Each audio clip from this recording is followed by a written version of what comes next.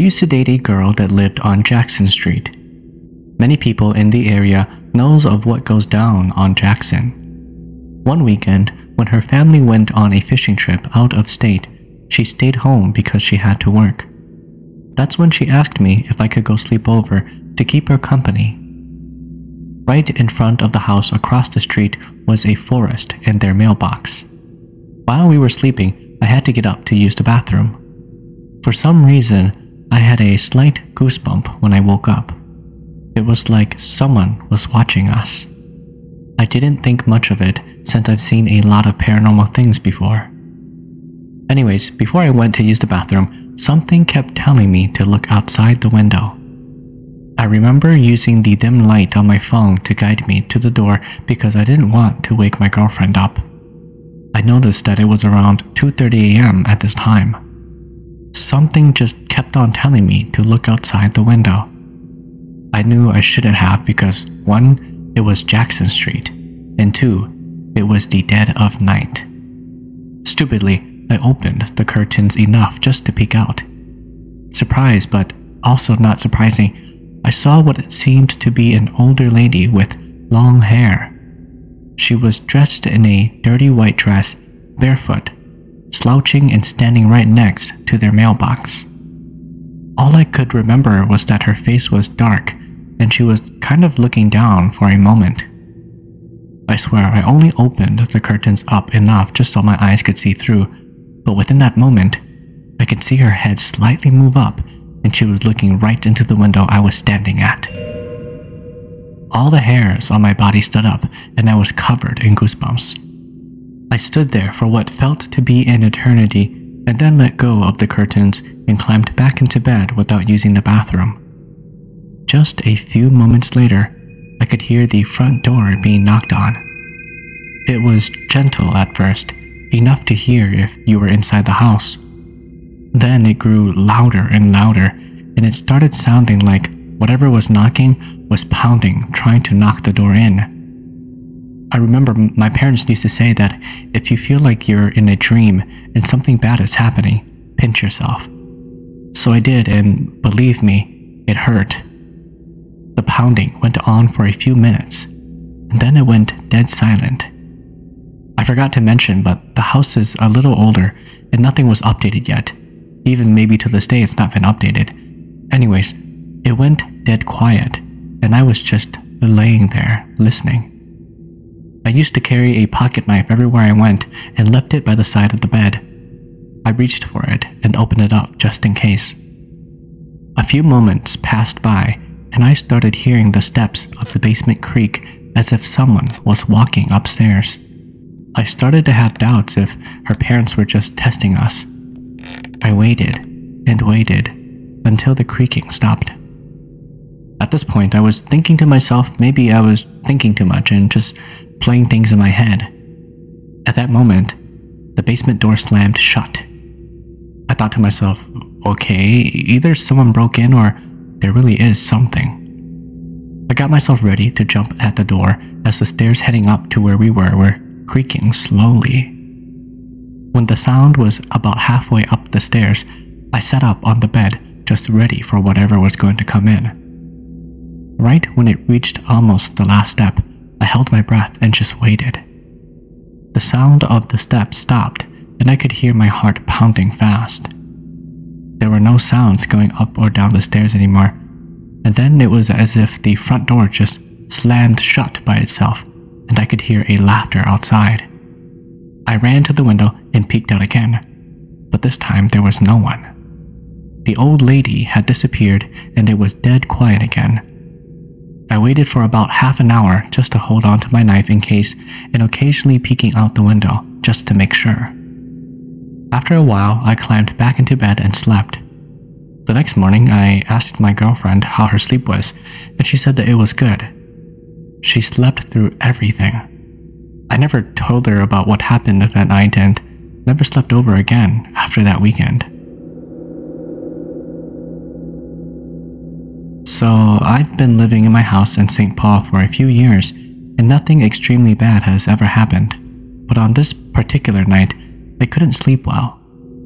When I finally fell asleep, I had a dream that I was laying in my bed, on my back in complete darkness. I dreamt that a friend of mine was also sleeping at the foot of my bed on the floor.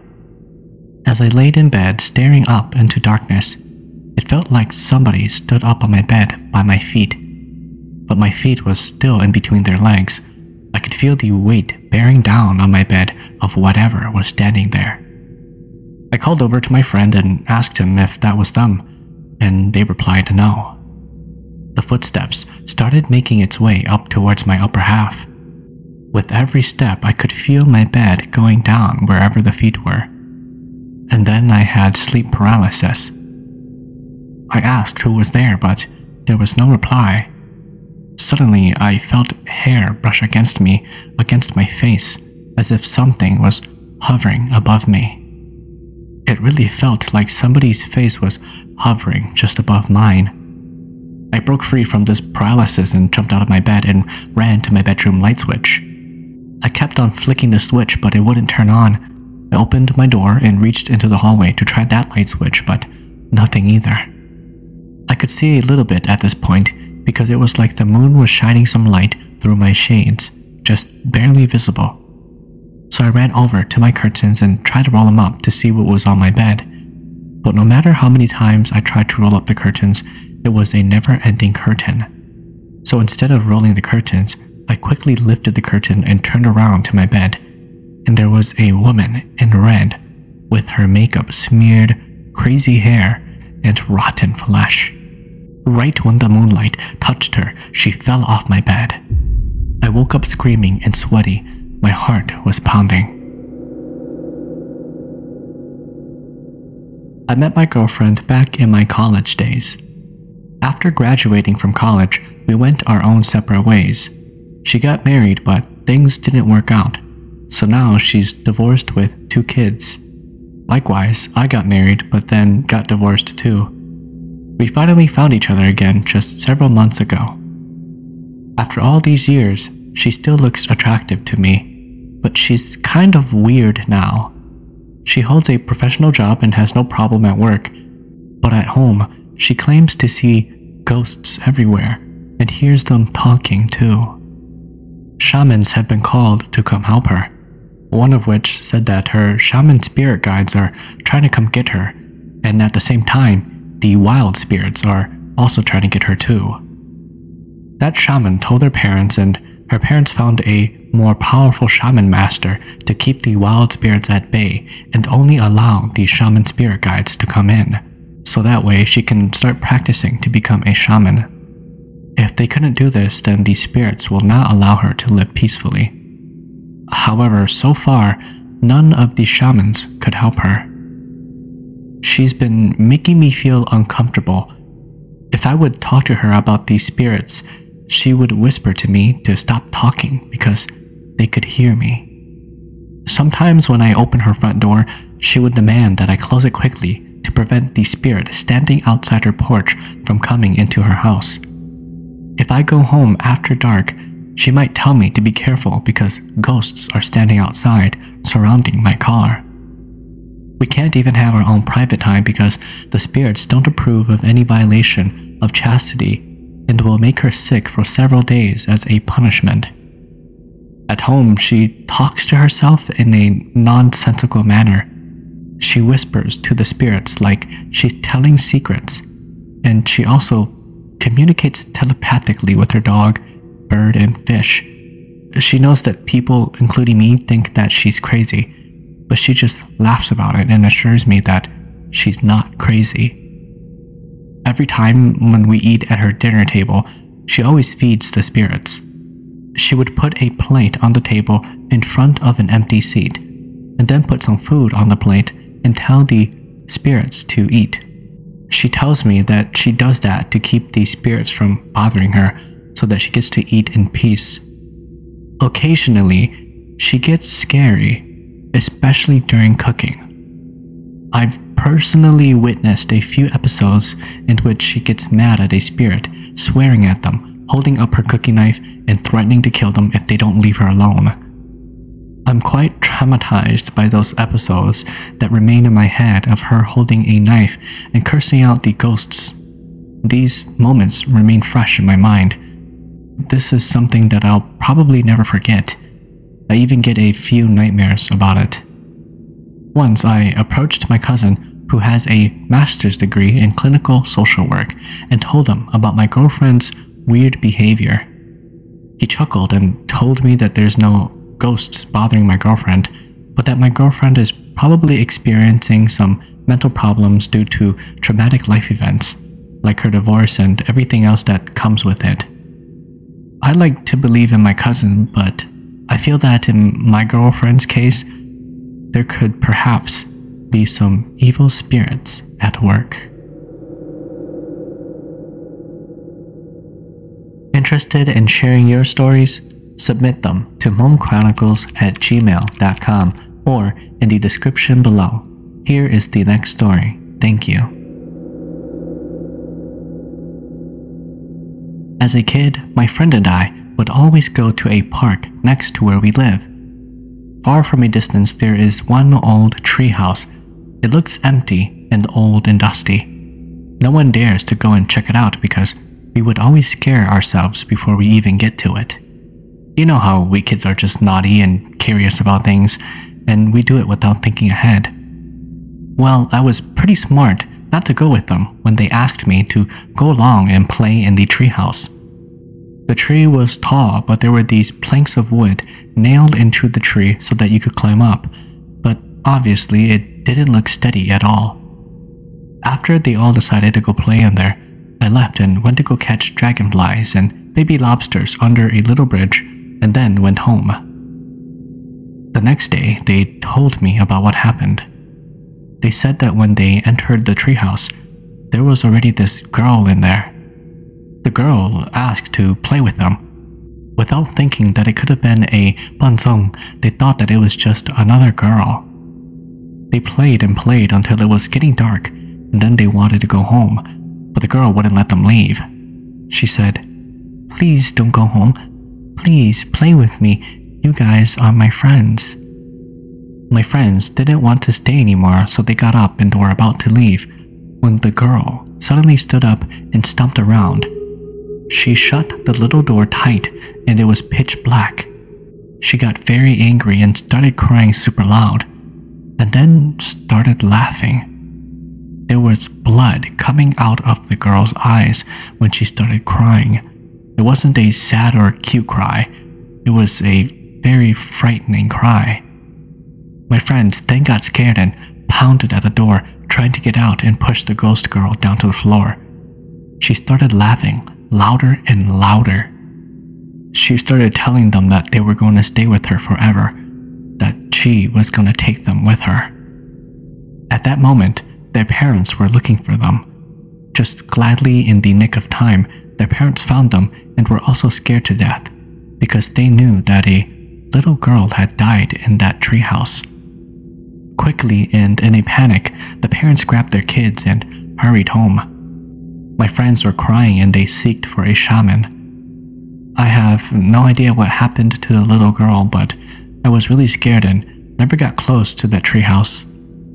But then things just got normal again and I forgot about it. One day when I was walking past the treehouse to go search for my brothers because it was getting dark, I caught myself staring at the treehouse and saw a doll sitting by the door. Its head was tilted and smiling. It looked like it was staring at me. I got scared, and of course dolls are creepy as heck, so I ran. What I think in my opinion is that the doll that I saw was the little girl. I don't know how she died, but I'm never going there ever again. True story, but I won't go into too much detail. Back in 2006, I met this Hmong Lee guy, let's call him Tony, through a friend of mine. Tony's wife had just passed away, leaving behind 3 sons, which I didn't know at the time until a few weeks later. That's when things started to happen. In time, I met his sons and they were wonderful kids. I would go over and just hang out with them, which was good until one night, strange things started to happen at my place. When I lit up a candle, it would go out as if a wind was blowing at it. One night, I went to bed and had a dream that a girl was chasing me forever in this long hallway.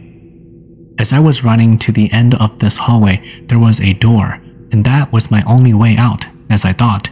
So I opened the door, and it was as if I was up in the sky. She came behind me and tried to push me. I woke up and took off running out the front door, leaving it open all night. I called Tony and told him about what happened. We couldn't figure out what was going on and why it was happening to me, so I slept over at his place. As I laid there, listening to him sleep, I started to smell this rotten egg-like stench. It smelled so bad I just wanted to gag, but I was thinking that perhaps maybe Tony had farted while he was asleep, so all I did was cover my nose. The smell would go away, but then it would come right back. It did that for most of the night. I gave up and got up to go watch TV in the living room. Time went by and I told my friend what was happening. That's when he told me something terrifying. Do you not know? Before Tony's wife was going to pass away, he made a promise to love his sons, find them a good mother, and most importantly, he promised her that he would not date any girls until after a year after her death had passed. That's when everything made sense of what was happening. I confronted Tony, and it broke my heart to have left those kids. But I couldn't be with someone who had an angry ghost wife that was going to be haunting me and following him around because of a broken promise that he couldn't keep to her. So yes, I left this relationship and everything paranormal stopped. My life went back to being the same. I apologized to his dead wife and asked her to leave me alone. So, nothing has ever happened to me ever since then. And moral of the story, don't date someone who has a dead spouse. They could be haunting you in your sleep, you know.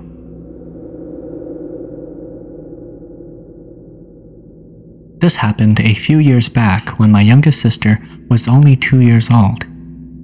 It was a school day, but I didn't go to school because honestly it was just a day that I didn't feel like going, so I told my dad that I didn't feel well enough to go.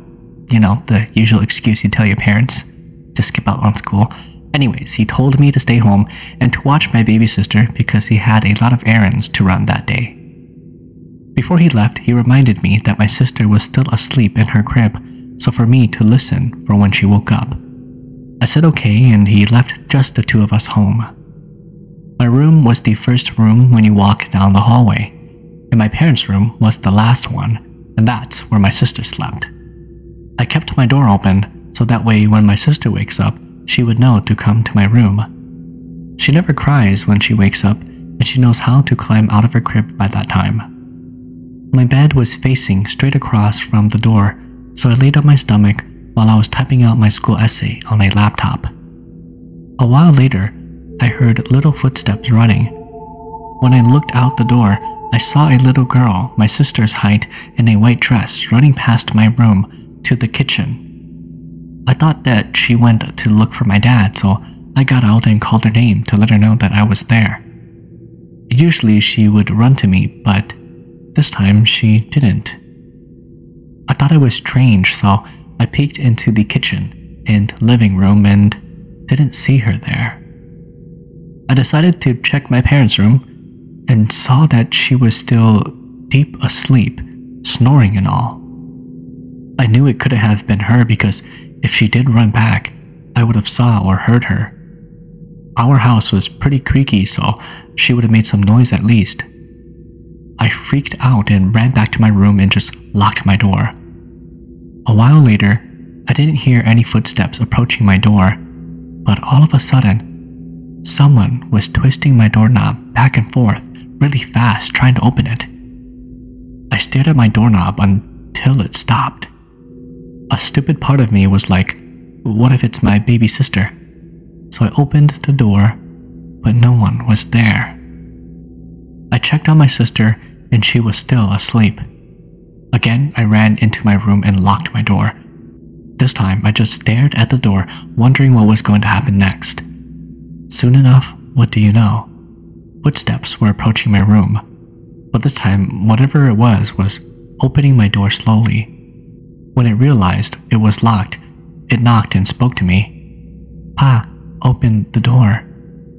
I was relieved it was my baby sister's voice. Or was it? Paranoid, I didn't want to open it. I was scared that maybe a ghost was pretending to be my sister. But then it started to cry because I didn't open the door. I finally gathered up my courage and went to check once again.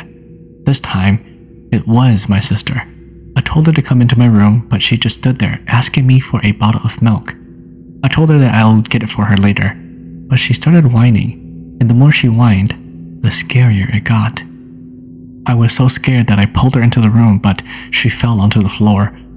So I locked my door and stayed there until my dad came home.